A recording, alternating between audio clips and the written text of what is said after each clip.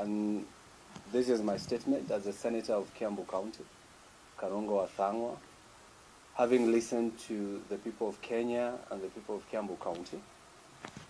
Ladies and gentlemen of the press and fellow citizens, thank you for gathering here today.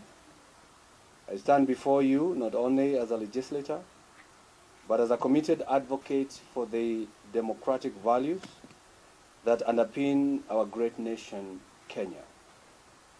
Today, I wish to address a matter of profound importance that affects the very fabric of our democracy: the proposed amendment of the Constitution of Kenya regarding term limits for elected officials.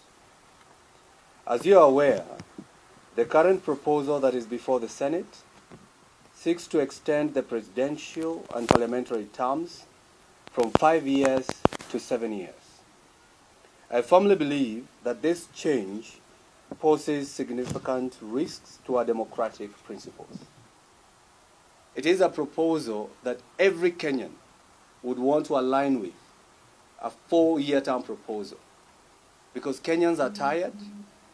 They for sure would want to do away with the current situation.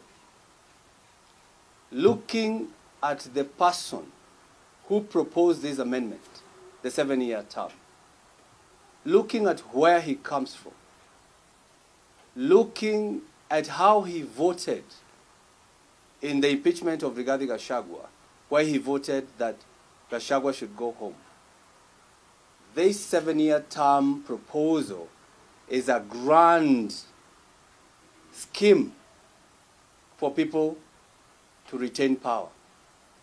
And it's not just the president. All those, and especially those who kicked out the deputy president.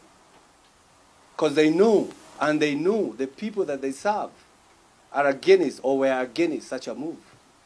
So what they want is because they understand they cannot be voted for in 2027.